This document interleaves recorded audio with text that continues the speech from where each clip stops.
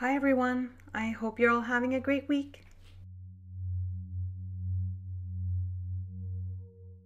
The initial inspiration for my project this week is circles. I basically started my process by drawing some circles with my pencil. And then since I wasn't 100% sure where to start, I thought I would just apply a very neutral color on the full background. And sometimes doing something as simple as that can just get the whole rest of the process flowing.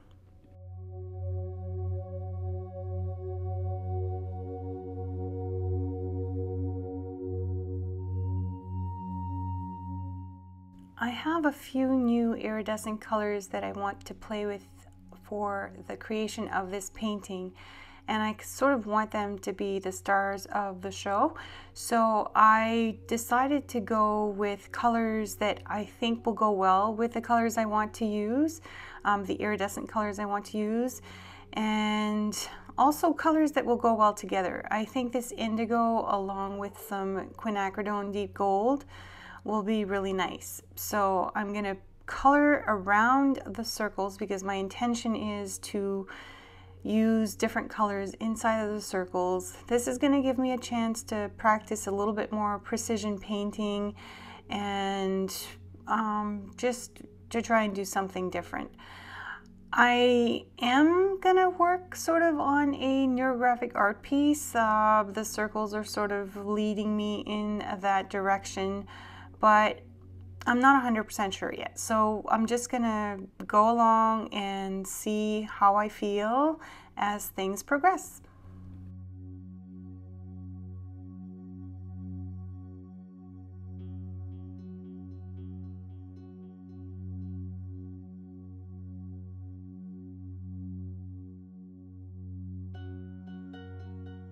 So I mentioned that I'm gonna be practicing precision painting, and I guess I need to sort of explain that a little bit. I want to paint around the circles, but I'm not stressing over whether or not I'm painting perfectly around the circles.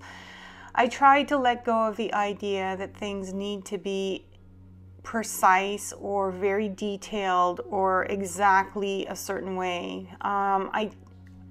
I don't like that kind of painting. I find that it puts a lot of pressure on me. And you know, circles are very defined shapes, and if I wanted to make them completely perfect, I could probably drive myself a little crazy doing so, and I don't want to do that. My painting process is one that I want to be more zen and relaxed, and so I let go of the notion of seeking perfection. And if I happen to go over some of the lines I've created, that's okay. It's part of the process. It actually will add something to the painting. And as I go along, I'm going to be adding other layers of colors, adding some ink, and doing other things. So there's no real need for things to be quote unquote perfect at this point.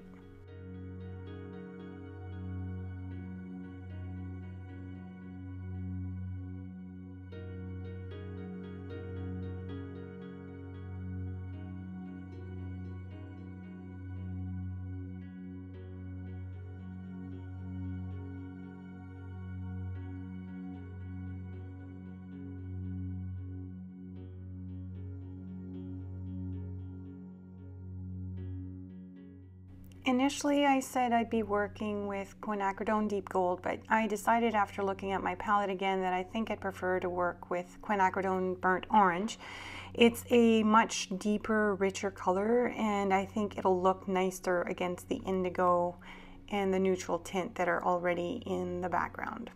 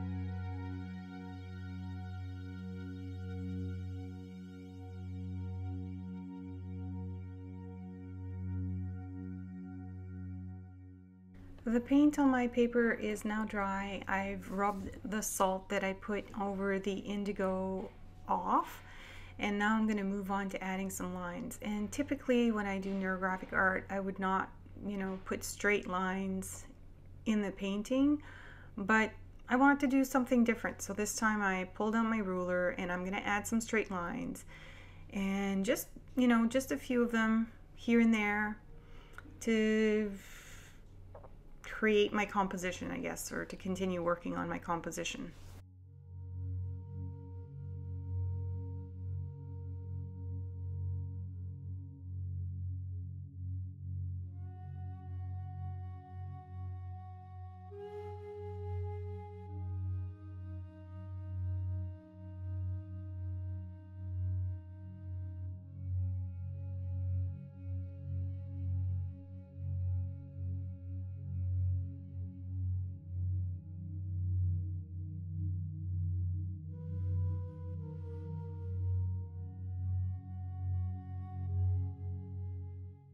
The quinacridone, burnt orange, and the indigo are a little too similar in value, and so I'm coming in with my black marker and I'm going to go around the contour of the circles just to add a little bit more contrast.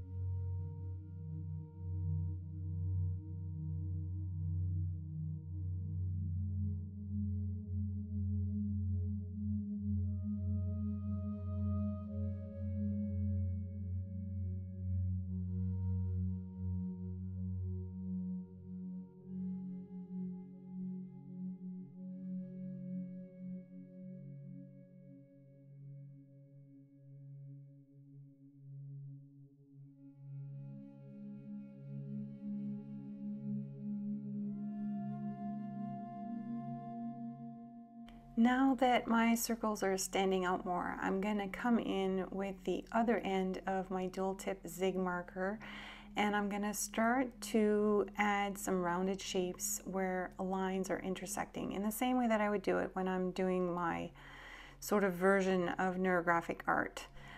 In this case, it's a little different because the lines are not creating the X's that normally I would be looking for. So I'm just going to the areas where the lines are meeting with another line, and I'm rounding those areas off. And if you just keep following what I'm doing, you'll really be able to see what this is going to result in once I'm done. Because I am going to come back in after I'm done creating these little initial guidelines, and I'm going to color in those areas.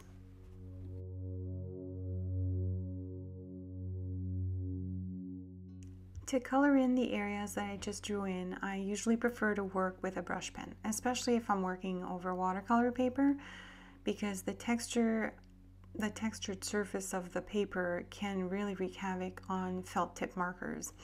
And so it's quicker for me to work with a brush pen because I can usually use a lot of ink to cover these areas that are a little bit bigger, and it also is not something that's going to ruin my brush pen for me to work with it on top of the paper.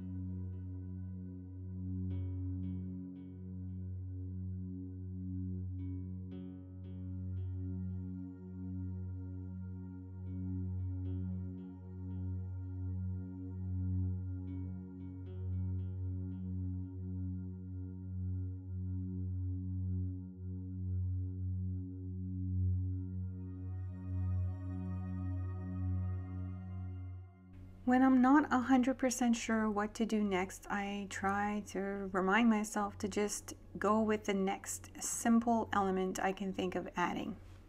And in this case, that's vertical lines.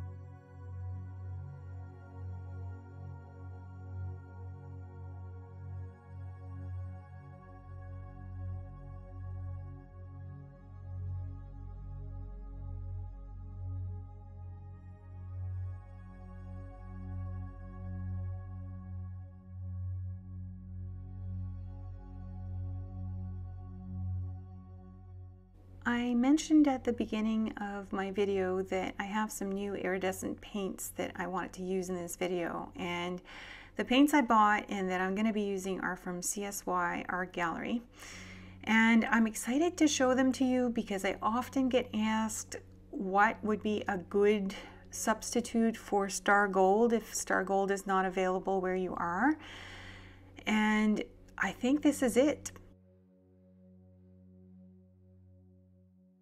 This mini tin box of handmade watercolors has 6 different colors of gold.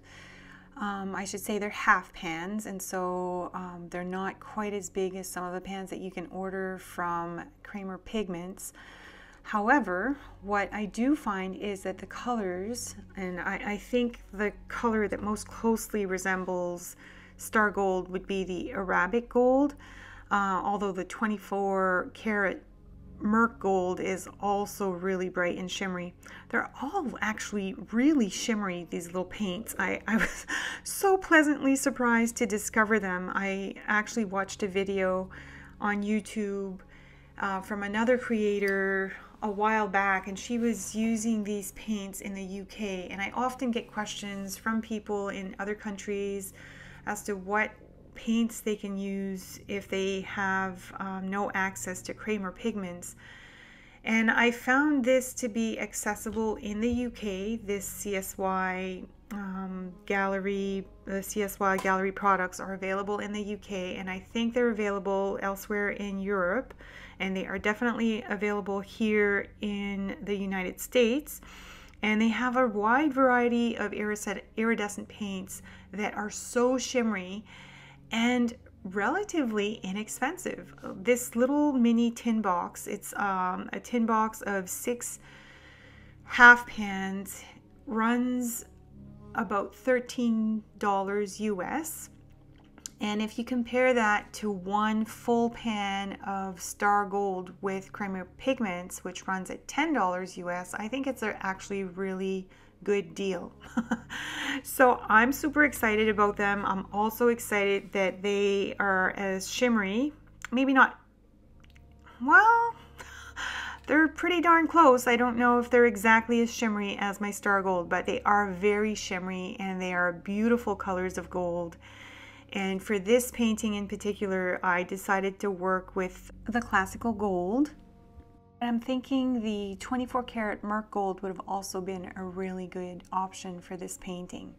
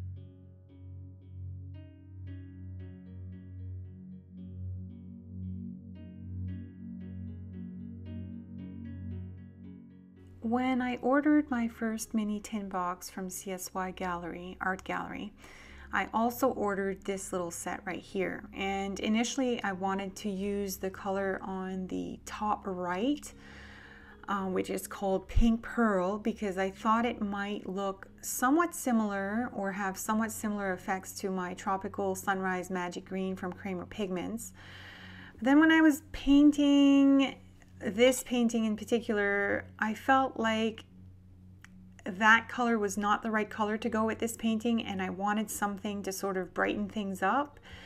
And that midnight blue, which is a beautiful iridescent blue on the top left corner of the palette, felt like the perfect color, and I am super happy I decided to use it. It is beautiful, it is very shiny, and I think it adds just the right amount of color and contrast to this painting that I needed.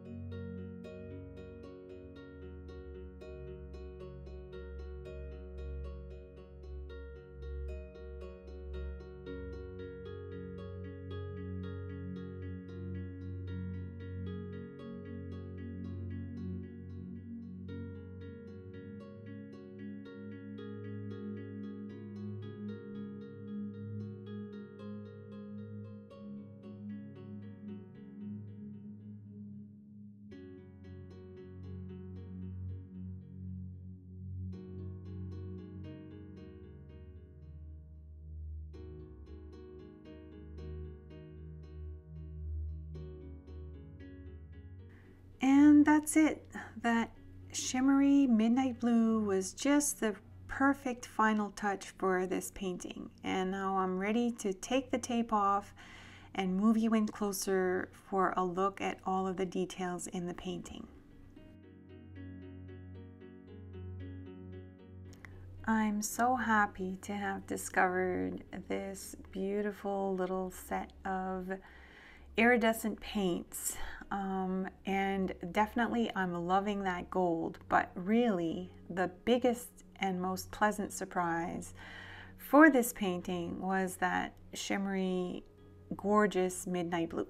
I really think it was the best thing I could have done to finish this painting, and I guess I'll have to try to give that pink pearl a try in another painting some other time.